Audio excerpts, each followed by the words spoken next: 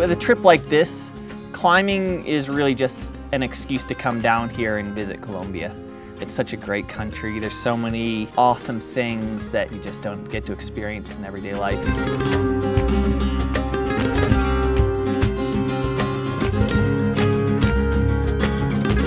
The view is unlike anything I've seen. I've never been in a place like it, actually.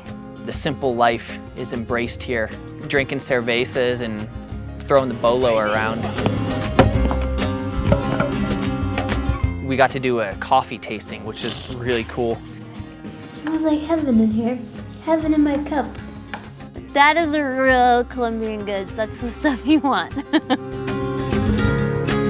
Anywhere you go in the world, you're gonna find that people like to hang out, eat food, dance, and play music. We were getting some real Colombian dance lessons, Katie and I. I don't think climbers are just very good at dancing. They're not like loose people. They're too tense. I don't know. I didn't know what to expect when we came here. I think I'll miss it. I'll miss the view. I'll miss the general vibe of this place. It's been really enjoyable. Some of the most endearing people I've ever met. That adds a lot to a trip and an experience.